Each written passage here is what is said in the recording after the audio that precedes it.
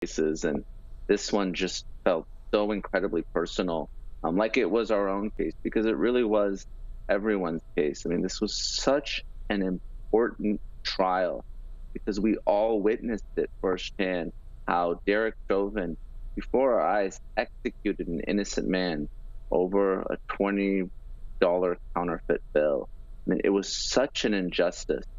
And to see it happen and to see someone that we trusted, someone who was a law enforcement officer for many years, do this, and just the look on his face. And I really think the state said it best, where really this was just pride, ego, an unwillingness to listen to bystanders who were powerless, children, men and women. They saw this happening before their very eyes. I too felt powerless when I saw that video for the first time. And, to be on Law and Crime with you and to track this case every day from jury selection to verdict, and to hear the verdict be read on TV live with you, Linda, is a moment that I will never forget.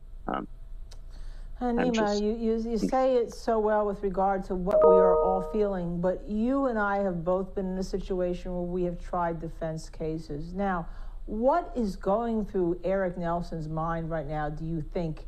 Just give us the tea leaves as a trained defense attorney who obviously poured his heart, whether we liked his client or not, gave him the best representation he could, but he has to go home tonight and his client is in jail for the second degree, the top count, the second degree murder. Yeah, I commend Eric Nelson. He's an important part of our criminal justice system. He did his job and he did it admirably. It's a very tough case for the defense for the many reasons that we've discussed. So as he goes home today, he's probably going to lick his wounds and get ready for the appeal. Just like Mohammed Noor, their case is up on appeal the first time. An officer was convicted of murder in the state of Minnesota, that one just third degree. Eric Nelson does have a number of grounds for appeal, and I'm not saying they're going to be successful, but he's set up those appellate issues from day one, whether it's issues relating to the 2019 arrest, the third-degree murder charge, which we know has gone up, the change of venue, and those types of issues. There will be an appeal in this case, no question. And the other issue, of course, is sentencing. Sentencing is going to be about 8 weeks out after the pre-sentence interview is done.